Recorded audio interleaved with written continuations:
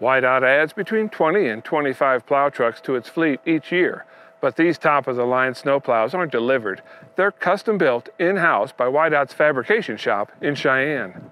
It takes up to 400 hours of work by the shop's 8 technicians to transform a basic truck chassis into a fully equipped snowplow. We get a pre-manufactured dump box, and then we buy the hydraulic controls, lighting, and pretty much build, start to finish, a turnkey snowplow truck. Outfitting trucks in-house provides WYDOT with higher quality equipment at a lower cost. I know other states are paying considerably more than we are for a lesser quality build. We have better quality control over what we build.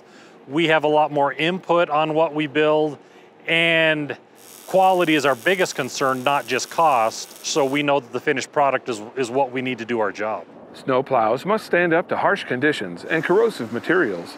Higher quality components, including stainless steel, allow these trucks to last longer with fewer problems. We spend a little more money on the front end, but these trucks, we try to keep them in service 15 to 18 years, and a lot of these trucks have very little maintenance done to them in the field because of that. Our uptime is better, they're more reliable in the middle of a snowstorm, we just don't have as many breakdowns.